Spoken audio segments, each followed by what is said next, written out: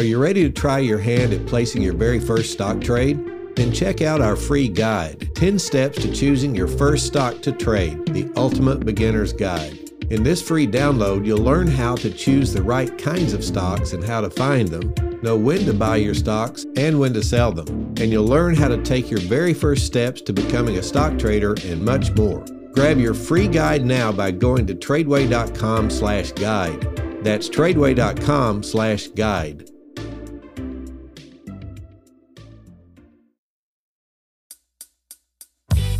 Hey guys, I'm David Mitchell, founder and CEO of TRADEway. What if God himself gave you a blueprint for how to handle your money?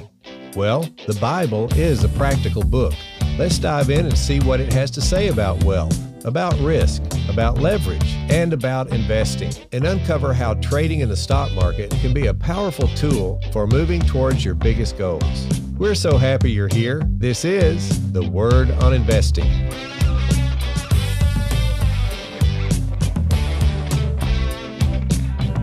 Hey guys, this is Ben Mitchell here, and today I'm going to be your host on The Word on Investing, filling in for my dad today. Now, it's a real honor to have the opportunity to get to do this, and I'm looking forward to sharing some info with you guys that I personally care a lot about. I think you will too as we go through this. We're actually going to be talking about a topic that has been in the news a pretty good amount recently, especially for those of you who do try to keep tabs on things related to gold, silver, precious metals, things like that. But really, even in most financial sectors, this is something that has been discussed in the past couple of months. So I want to kind of hone in on it a little bit. And while this may not be the most comprehensive that it could be, in fact, in some of our educational materials in our precious metals education here at TRADEway, we do go into topics like this in a very comprehensive fashion. I'm going to try to summarize what we're going to be talking about to the point where it's simple, easy to grasp, easy to understand, and hopefully give you a little bit of context as to where we're at today and how this topic relates to us as individuals. So the topic is de-dollarization. So this is something, again, that has been talked about a little bit more than it has in the recent past because of some interesting developments that have taken place over the past few months, all within 2023. While this is something I've been watching personally for the better part of the last decade, I've talked about it in our precious metals education going back to the time we launched that in 2017. A lot of our students are familiar with it, but it's new to a lot of people. And we'll get into the developments that bring this topic kind of to the forefront today as we move through the material here. But point being is that this has been circulating quite a bit. I wanted to talk about it and, again, give you guys some context as to why it's being talked about and how it affects us as individuals. So de-dollarization, what is it exactly? Well, in the most simple terms, as I can put it, it's the process of substituting our money, our U.S. dollars, as the currency for something else. Now, you could get a little bit more specific with it. For example, our dollar, and the reason it has so much dominance is because it has been the main currency used for trading oil and most other commodities around the world. You may have heard the term petrodollar, and that's where that term comes from. It's the fact that the U.S. dollar has been used as kind of the medium exchange in specific regard to oil and oil trading. It also has been used quite a bit in a lot of bilateral trade agreements among allies, and that's not just between us and our allies, but between other countries that, are doing deals, trade agreements totally outside of the United States. Just between themselves, they use the dollar for those types of agreements as well. So it doesn't mean the U.S. has to be directly involved with it in order for the dollar to be used in those types of agreements. And then, of course, anything that is denominated in dollars, any dollar-denominated asset, of course, gives rise to the dollar's dominance in that regard as well. So again, de-dollarization is a currency, something else substituting the U.S. dollar for those purposes. It's not necessarily a new phenomenon. It is somewhat complicated. It's not necessarily very easy to actually do, even if countries have been talking about doing it for decades at this point. it's not very easy to actually accomplish because it's complicated. There's a lot of things that go into it. It requires a number of very carefully calibrated economic components, legislative components, regulatory components. Obviously, there's a lot of fiscal and political implementation as well in order for it to actually work. This is one of the reasons why it hasn't been a great concern for a lot of people all this time, and certainly not for our financial leaders such as the Fed or, frankly, any of the presidential administrations of this century. None of them have cared about this, or to put it, I guess, in better terms, they haven't given it its due. They haven't put their attention on it because they just, frankly, haven't been concerned with it. We're actually going to get back to that idea here in just a little bit, but it is just a fact. Now, before we get into the concept of de-dollarization in its full form, we kind of need to give it a little bit of context in and of itself. And obviously, you can't have de-dollarization without first starting with, well, what is dollarization in the first place? In other words, what is this system that we are moving away from? How was it instituted? And what are some things that have happened to get us where we're at today? Well, after World War II, the U.S. had the most leverage of any other country in the world to bargain a new international monetary system. There were a lot of countries, most of our allies were in severe debt after the war. And of course, it took just a massive financial burden. It caused a lot of financial turmoil among all of those countries. And it was a burden that many of them could not bear. And it was time, after centuries of England being the dominant superpower in terms of monetary systems and among other things, it was time for the U.S. to step in and utilize that leverage that it now had and totally restructure the international monetary system. There was something, I'm not going to get into the details of this, we do talk about this a lot in our metals education, but there was something called the Bretton Woods system that was created back in 1944. It was basically bringing the dollar now at the helm of international trade. So after the establishment of that system, of the Bretton Woods system, the U.S. dollar was then used as the medium for international trade, again, from that point all the way up till today. The United States Department of the Treasury, it has exercised considerable oversight over a number of agreements and transfers, financial networks that, again, are on an international scale, not just here in the U.S., not just domestically, but internationally. They have had a lot of oversight and a lot of power over those things since that time. Now, because of that, we have had a huge sway. The United States has had a huge sway on the global financial system with the ability to, as we're very familiar with as of last year, they have the ability to impose sanctions on foreign entities and including individuals as well. The U.S. presidential administration started imposing financial sanctions on Russia shortly after the invasion of Ukraine last year. And so we have had a lot of power because of the fact that we were able to, again, leverage our power and bring the dollar at the forefront in terms of financial dominance among other currencies all around the world. Okay, now remember, I'm talking about dollarization for a minute to give us a little bit more context as well as history, why we're even talking about de-dollarization today. Now, the 1944 Bretton Woods Agreement was the ultimate source of dollarization in the first place. It's what put the entire world, the entire international monetary system, on a dollar-based system. But dollarization usually happens, if we want to bring it into a little bit more of a kind of a present day context now, it usually happens when a country's own currency starts losing its usefulness as a medium of exchange. That could be due to hyperinflation. It can be due to just political instability in general. And it actually happens somewhat frequently, even though we don't hear about it very much these days. We think about inflation being around 7% or wherever it's been recently, and we think of that as being pretty bad, which I would say it is, by the way. But then you consider a country like Turkey that has 88% annual inflation, or Iran that has 52% annual inflation. Argentina also has 88% inflation, and Sudan has 103% annual inflation right now.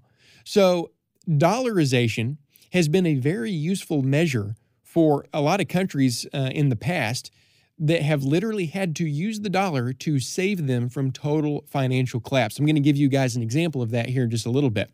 Now, naturally, most of the time, dollarization in our day occurs in developing countries with a really weak central monetary authority, or just, again, in general, unstable economic environment. It can occur as an official monetary policy or as kind of a de facto market process. Now, either through official decree or through adoption by market participants, the U.S. dollar becomes recognized as the ultimate medium of exchange in that country. It's used for day-to-day transactions in that economy from that point forward.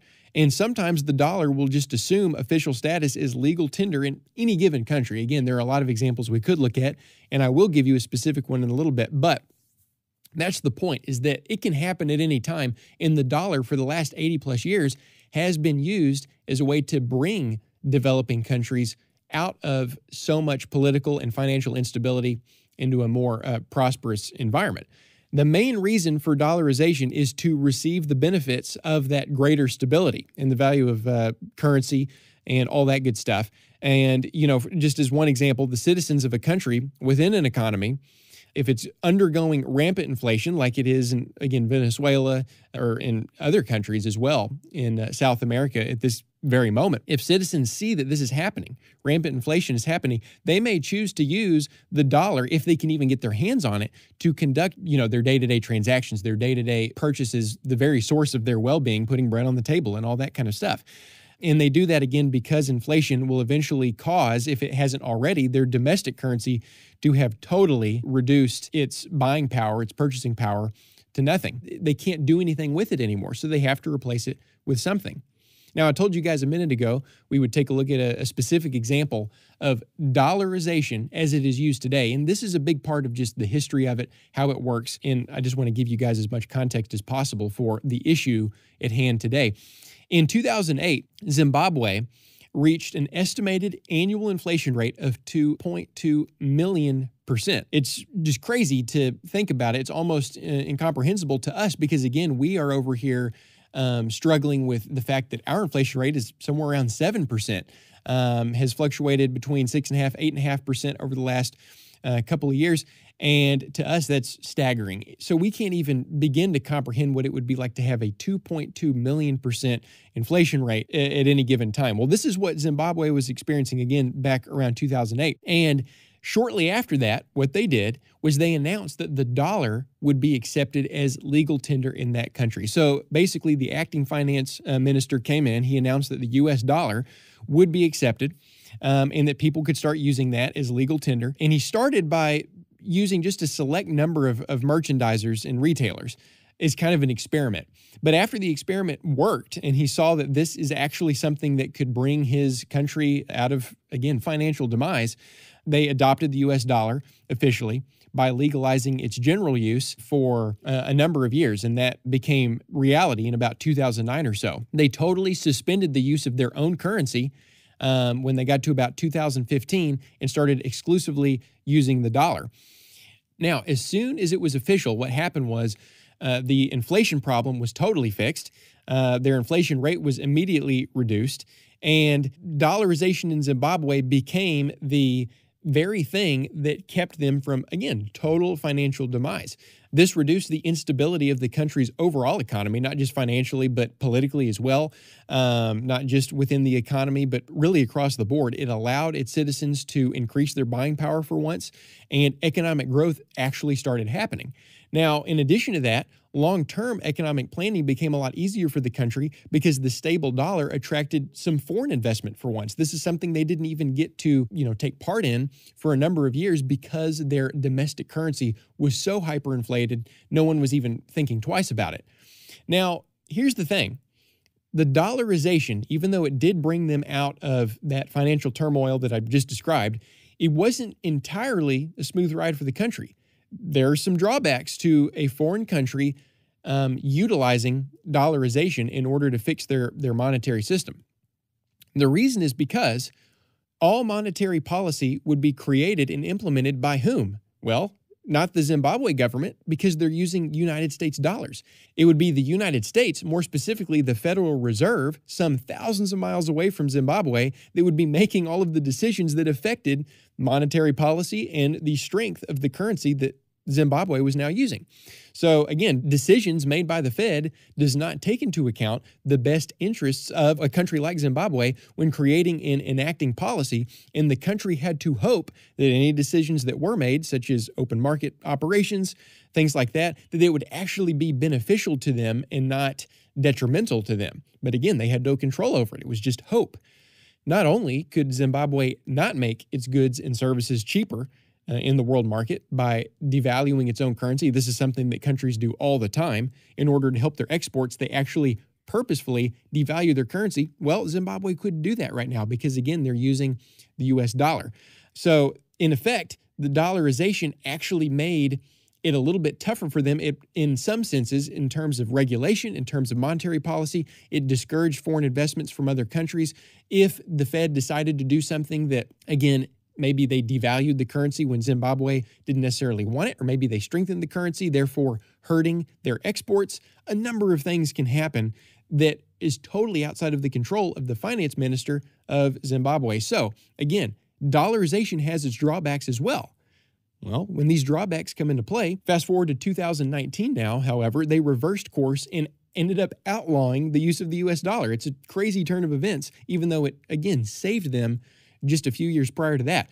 In 2019, Zimbabwe reversed course. They reintroduced their own currency. It was a new Zimbabwe dollar known as the real-time gross settlement dollar in February, and outlawing the use of the US dollar and other foreign currencies in June of that same year. Inflation in the new Zimbabwe dollar then began a steep incline, and lo and behold, the use of US dollars was now permeating the black markets of Zimbabwe. And here we are.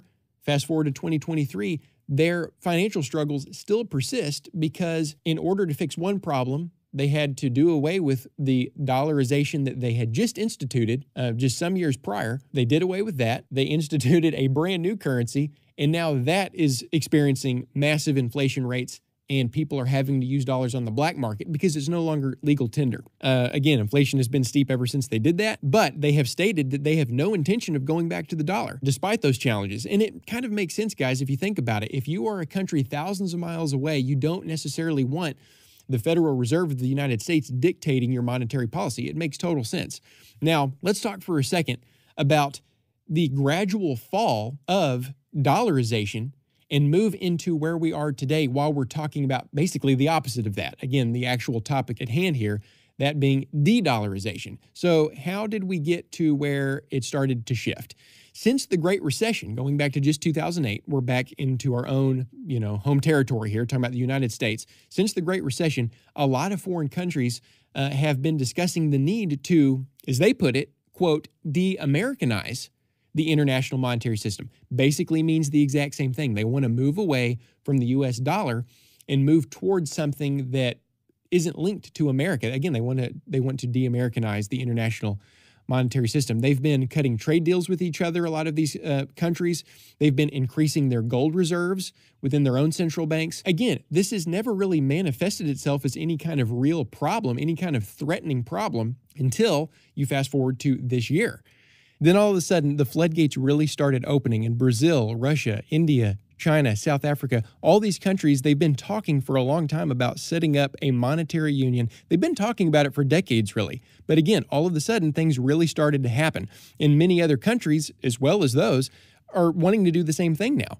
You got countries like Argentina, Indonesia, Turkey, Mexico, Saudi Arabia. They're all getting these ideas now and really thinking through how they can make this happen, how to actually manifest a new monetary system that removes the dollar out of the equation for them.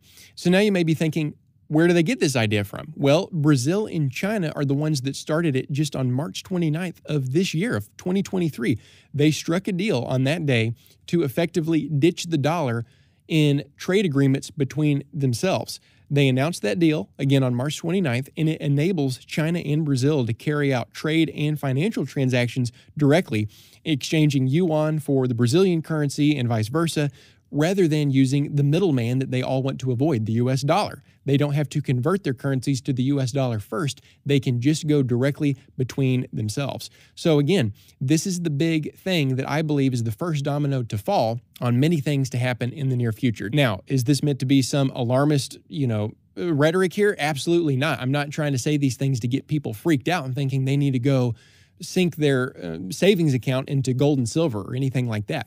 In fact, the large majority of the international system is still very much so using the United States dollar as their medium of exchange. However, these are things that we do need to be watching because, as we have examples of, even throughout the Bible, but certainly throughout history as well, we need to start being prepared when we see some of the writing on the wall because there are implications that we may not even yet understand and how they would affect us as individuals, in our families, as a country, all of our local communities. How is it going to end up affecting us? Well, you got to remember, we have been on this relatively new experiment of global fiat money systems only since 1971. Prior to that, there were always some form of tangible monetary systems where the monetary system was tied to something like gold, something like silver, some form of tangible commodity. Whereas in 1971 and forward, the entire world is now using what's called a fiat money system, which just means the money itself is not tied to anything real. That is a relatively new experiment in the grand scheme of history. So again, the implications are somewhat unknown when things like this start to happen. So this entire topic is all about considering these things and wondering, how could we be prepared for it moving forward? What does this mean for us? Well, I'm going to leave that with you guys for today, and we're going to pick this up in our next episode because we have more to cover in terms of what exactly is happening now. Again, what are the implications of this deal between Brazil and China? How does that affect us? And what are some of the things that have happened even since then? That's what we're going to be taking a look at in the next episode of The Word on Investing. And listen, guys, if you like this episode, if you like any of the episodes on the Word on Investing podcast, please rate and review our show so that people of like mind can find it and engage in this material as well. We really appreciate it. And of course, we'll see you next time.